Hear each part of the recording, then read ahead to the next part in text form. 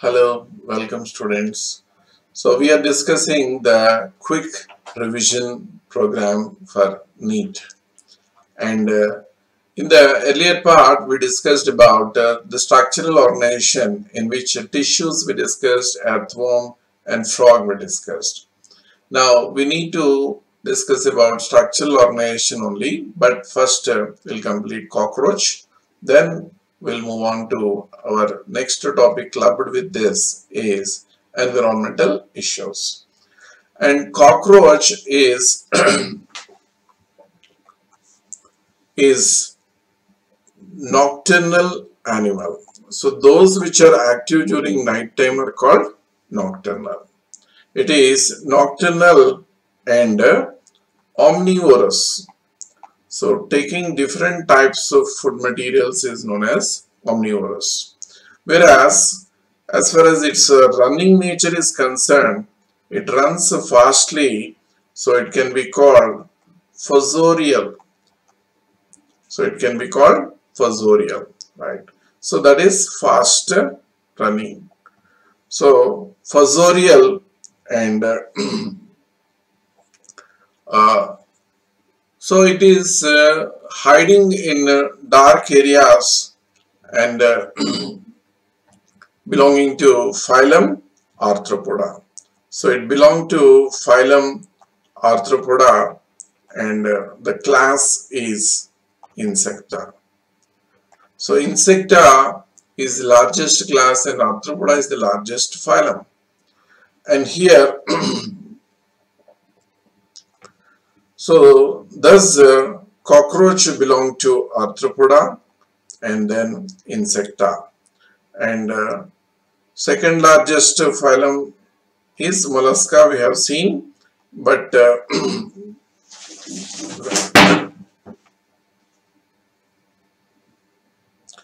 and then coming to the other aspects of cockroach. Cockroach, as we discussed, it is Insecta, and the body is divided into three parts.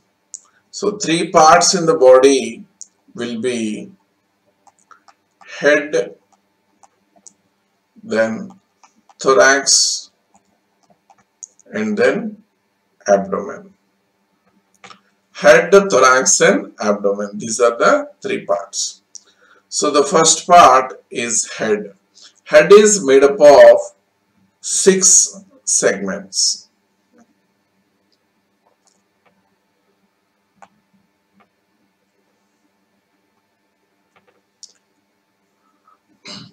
So head is made up of 6 segments and thorax is made up of 3 segments.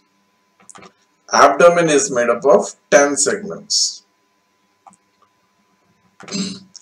So that is about number of segments. And here they will be having wings also. The wings present will be 2 pairs of wings. First pair is just covering the second pair of wings. You once see this, right? Head provided with various sense organs like antenna, compound eyes are present.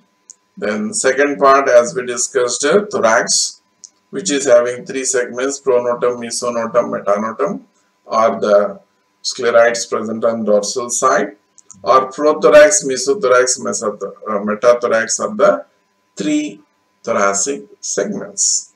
Then coming to the wings, we discussed just now, that is first pair of wings attached to mesothorax, second pair of wings or hind wings are attached to metathorax. Right. Coming to this abdomen, abdomen is having 10 segments and these 10 segments in the end provided with the anal, or you can say simply anal cerci. Anal cerci. Then last segment, 10th segment attached with that, and number of legs will be three pairs, prothoracic legs, mesothorax. All these three pairs of legs are attached to only thoracic region. Abdomen does not have any of these things, right? So that is about general characters. So in this, one more thing you need to remember is body is having exoskeleton cuticle with chitin, and it is made up of plate-like structures called sclerites. And the sclerites are differentiated into dorsal terga, ventral sterna, and lateral flora. Dorsal terga, ventral sterna, lateral flora. That is the three terms we can use here. Means one segment typically is supposed to have how many plates? 4 plates. And arthropoda is characterized by presence of chitinous cuticle. Outside is non-cellular chitin. Then below that epidermis is present, and arthropoda is the first phylum to have striated or skeletal muscles. Now, this cuticle is differentiated into three types of layers: epicuticle, exocuticle, and endocuticle. So cuticle has 3 layers. That is epicuticle. Outermost is epicuticle, and this is the part which does not have any chitin. So in this, chitin is absent. In this, chitin is present. In this also, chitin is present. So chitin absent in epicuticle, present in exo and endo. Exocuticle is the hardest part, and pigment layer will be also present in this. Now, so coming to head, it is provided with mouth parts. Now, so right. So the mouth parts include 5. If you see labrum, number 1, upper lip. Labrum can also be called as upper lip. So this is also known as upper lip.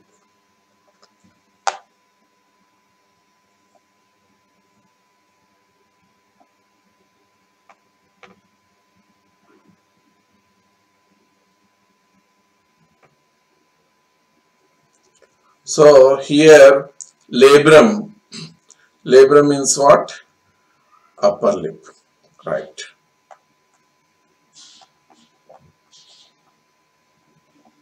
And labium is lower lip. So this labium part is again subdivided into submentum,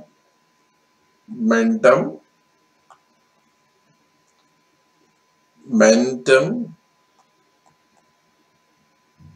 then prementum.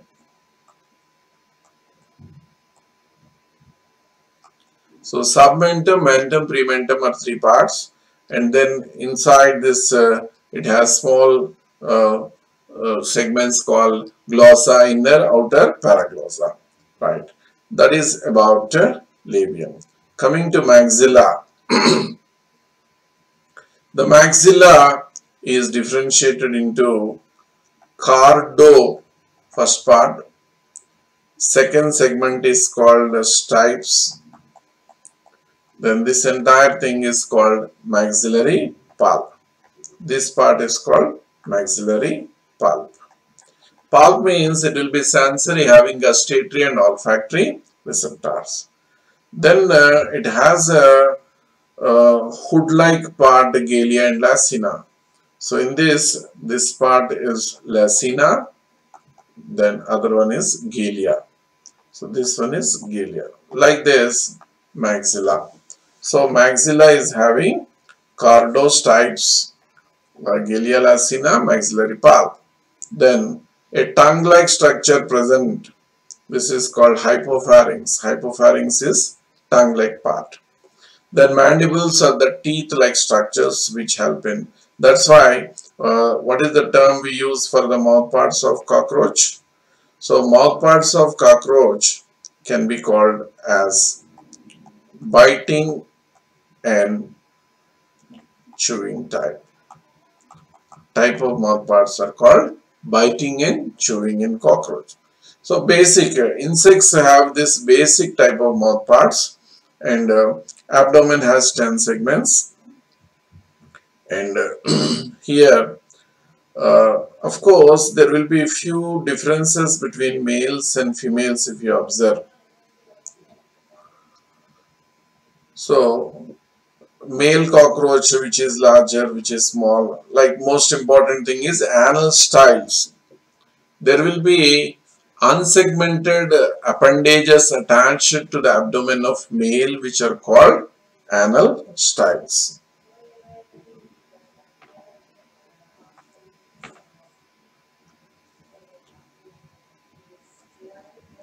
So one of the most important character is anal styles. So these anal styles present only in males, not present there. Then another important point is brood pouch. So brood pouch will be present in particularly the term brood pouch is applied for female. So it will be formed by 7th, 8th and 9th sterna. So 7th, 8th, 9th sterna form brood pouch, and the 7th particularly is what is that, boat-like structure, right? And other things, there are few differences, long and narrow segments, so these are different, okay. But I am talking about the most striking differences. Then in male, what happens is 10th tergum,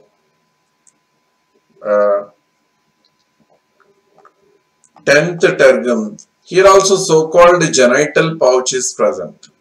So 10th tergum connected with that, the anals are present and anal styles attached to 9th segment, we can say, right? And the brood pouch is the term used in females and genital pouch used in males.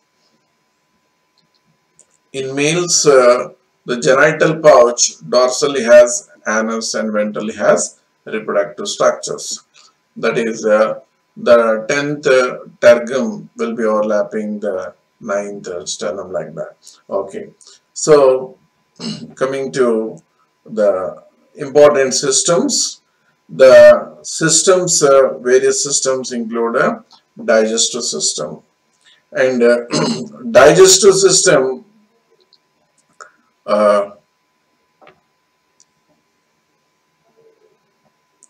so first thing, the gut is differentiated into 3 parts.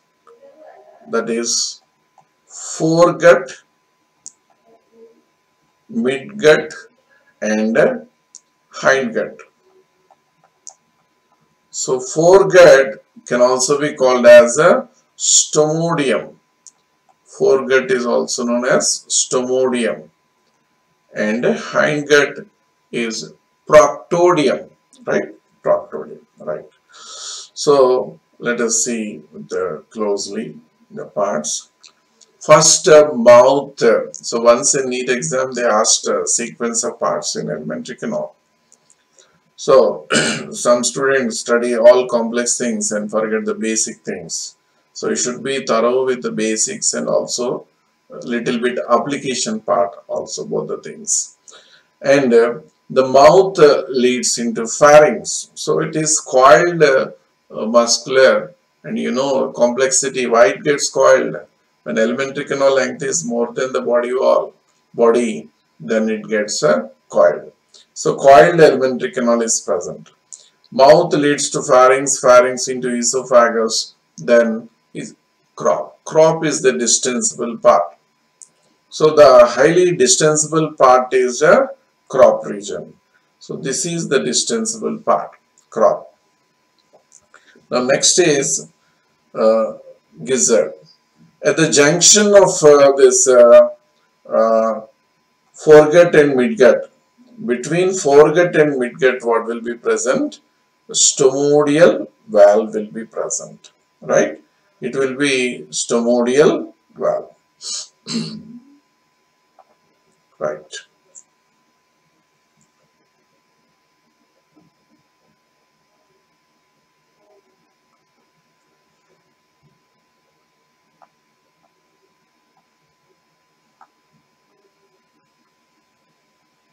So between foregut and midgut, in this part, you will see a stomodial valve.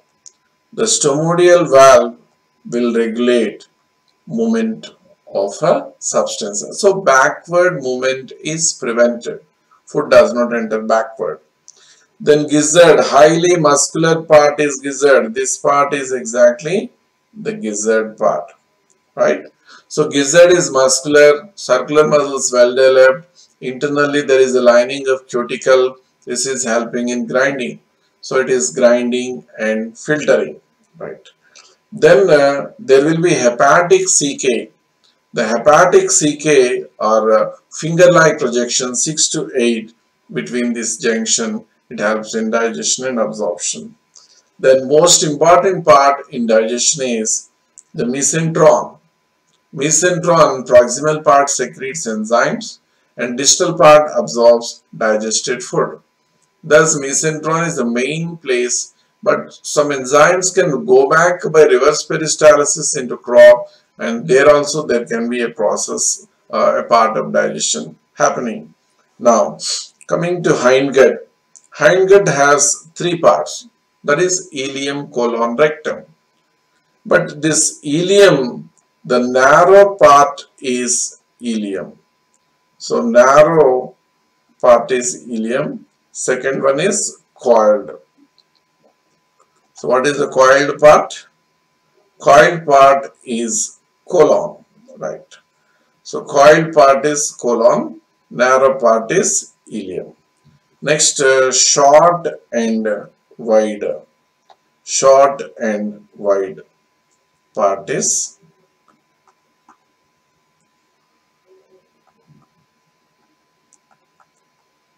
rectum. So narrow part is ileum, coiled part is colon. Next, the short and wide part is rectum. Now in this rectum, it has 6 longitudinal folds which are called rectal papillae, which increase area of absorption. So it is grinding the food, solid food is effectively taken, and then the circulatory system. So it is having closed or open type. The circulatory system can be called as open type because it has 3 types of sinuses.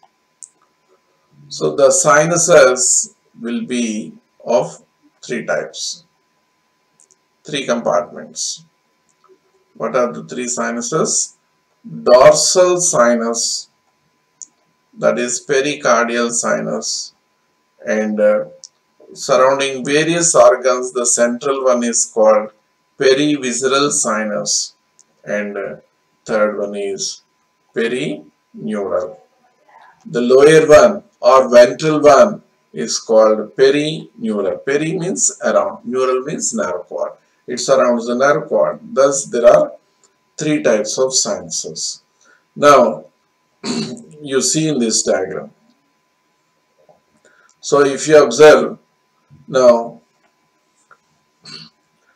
so the upper one is pericardial. This one is pericardial. This one is perivisceral. And lower one is perineural type. So the ventral sinus is a perineural sinus. So perineural sinus. The gut is centrally present and the blood circulates easily. You observe the dorsal side. Heart. What kind of heart is present? A neurogenic heart in non-chordates like arthropods. Heartbeat is initiated by nerves, so we can call it neurogenic heart. So this neurogenic heart anteriorly has anterior aorta, 13 chamber. So thoracic region, 3 segments will contain 3 chambers. Abdomen region has 10 segments and 10 chambers, thus 13 chambers. Every chamber of the heart is, so this is anterior aorta, and what are present is alary muscles are also present, and these alary muscles, they are fan-like structures extending over the heart. And these alary muscles, their contractions and relaxations can increase or decrease the dorsal sinus, thus help in the flow of blood, right? Then there will be chambers present. It circulates in a peculiar manner. From central sinus, it can circulate. From central sinus, it can circulate to dorsal sinus whenever alary muscles contract. So when alary muscles contract, dorsal sinus will expand. So blood enters into dorsal sinus. Then because of the heart, it flows towards the head, so-called head sinus. From head, it will enter to perivisceral and perineural when alary muscles relax. So when alary muscles contract, blood goes to dorsal sinus. When alary muscles relax, blood comes into perivisceral and perineural. But the thing is, there are 2 diaphragms here, dorsal diaphragm, ventral diaphragm. Through dorsal diaphragm, blood enters into dorsal sinus. But through head only, it comes to perivisceral and perineural. So blood cells are present, but there is no color because there is no respiratory pigment present in cockroach. Now, so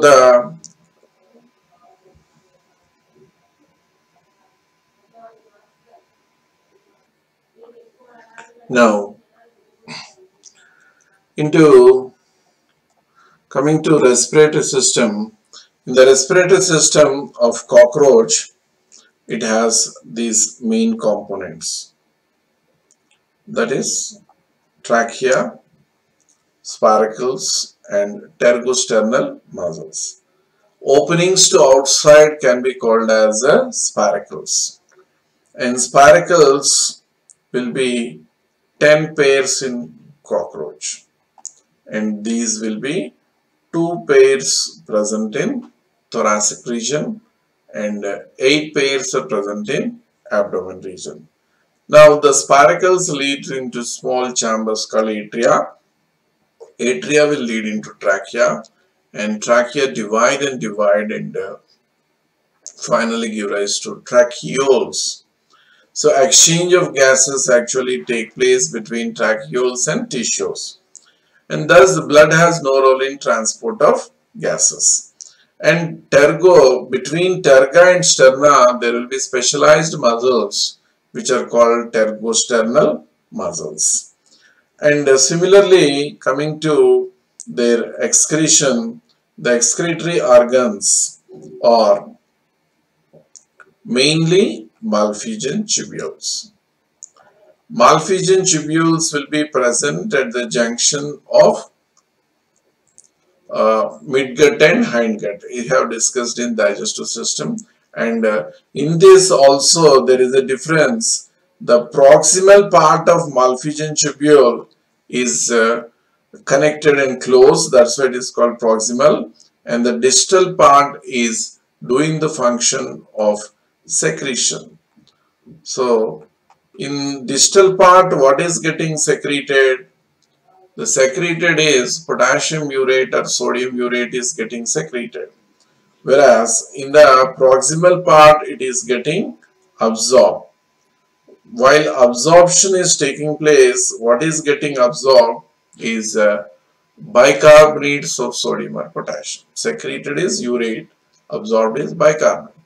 So thus malphizian tubules in a way help in conservation of water, because waste is not directly eliminated. It is getting eliminated through gut.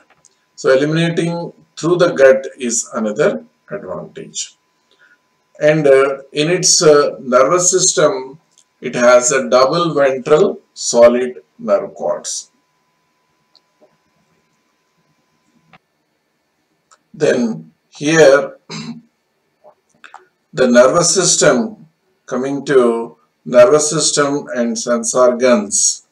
The nervous system consists of the brain located on the dorsal side. Brain is located on dorsal side, that is supraesophageal ganglia because it is above the esophagus, and the double ventral solid nerve cord. So it will be double ventral and solid nerve cord. Then ganglia present. How many ganglia? Nine segmental ganglia present. Out of this 9, 3 will be thoracic ganglia, larger. 6 will be abdominal ganglia. 3 thoracic and 6 abdominal. Abdominal also actually 1, first, second, third, fourth, sixth segments. 1, 2, 3, 4, 6 and so like this. So first 3 segments, 3 ganglia, then 4, 5, 6, 4, 6 and 7 another 3. So totally 6 abdominal, 3 thoracic ganglia. These ganglia give rise to nerves to various organs. The sense organs include antenna, which contain olfactory means smell, and tactile means touch receptors.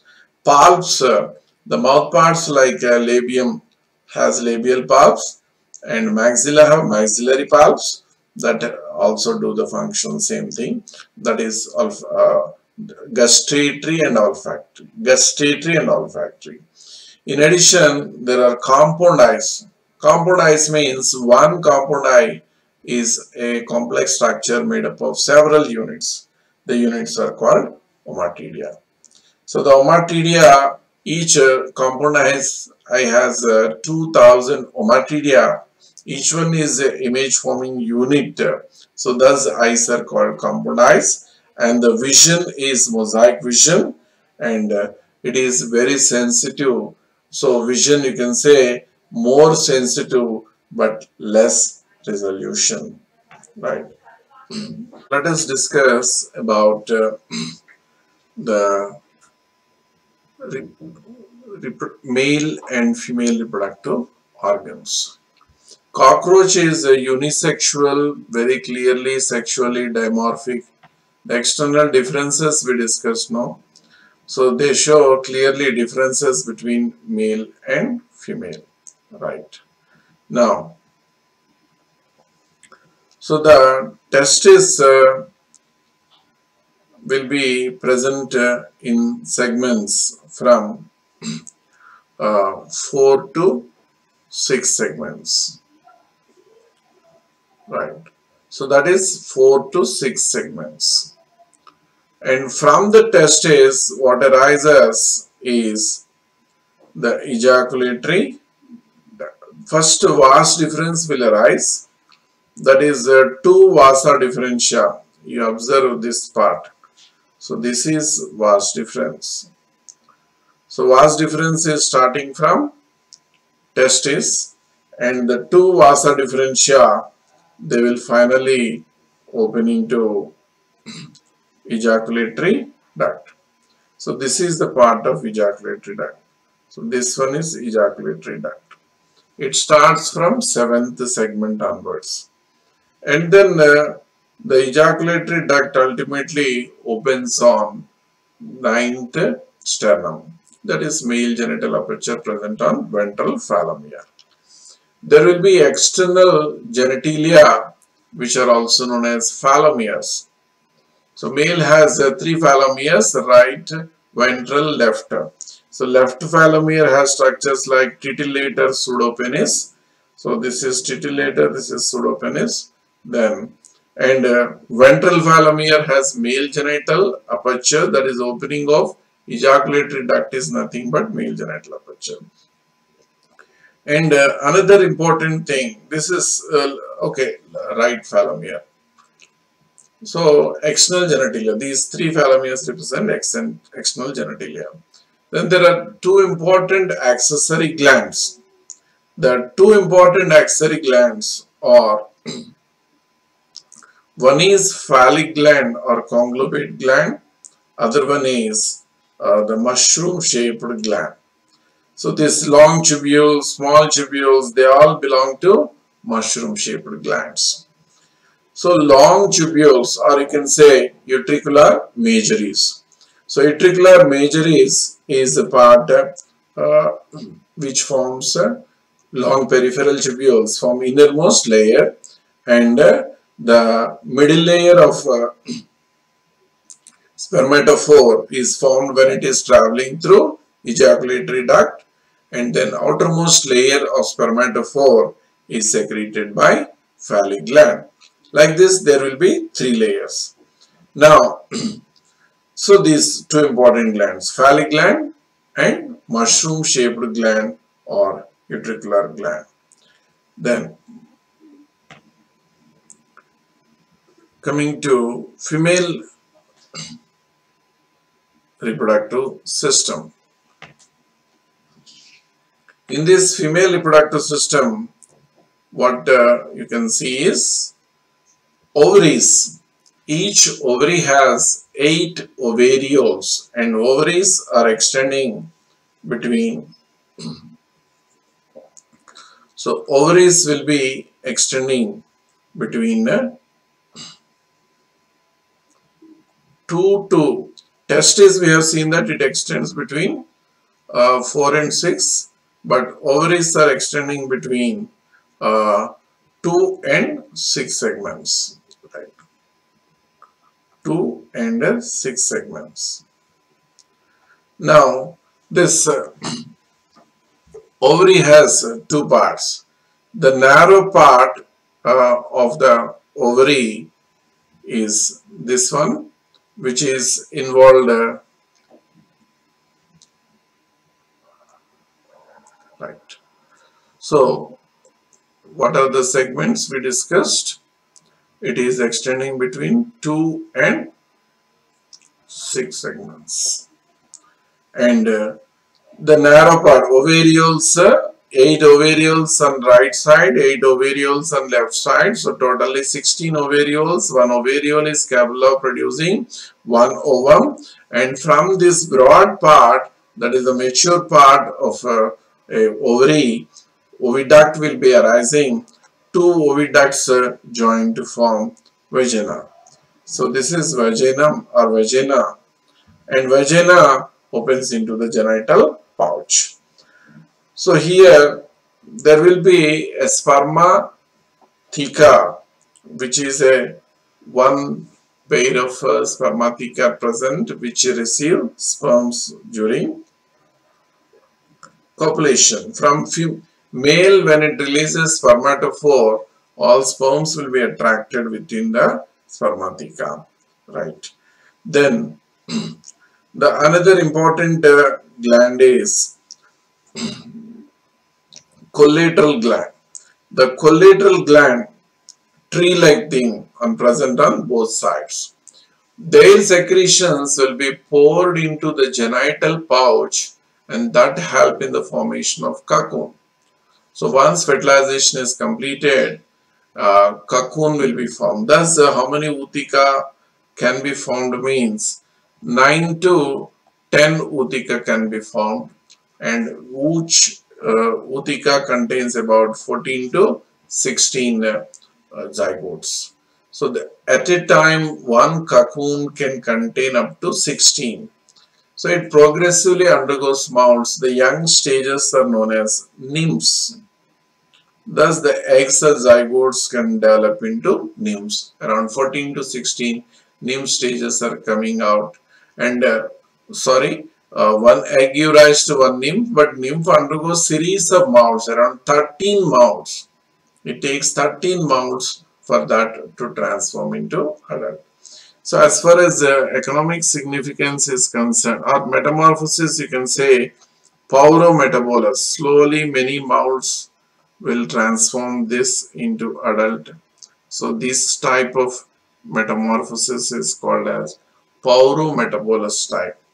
So economically it is uh, causing damage to food products and it is harmful, and food can be contaminated. Many pathogens, infective stages can be transmitted through this, and it causes it is one of the household pest, and amoeba and other things they can also be transmitted through cockroach. Thus cockroach, these external characters you need to carefully follow.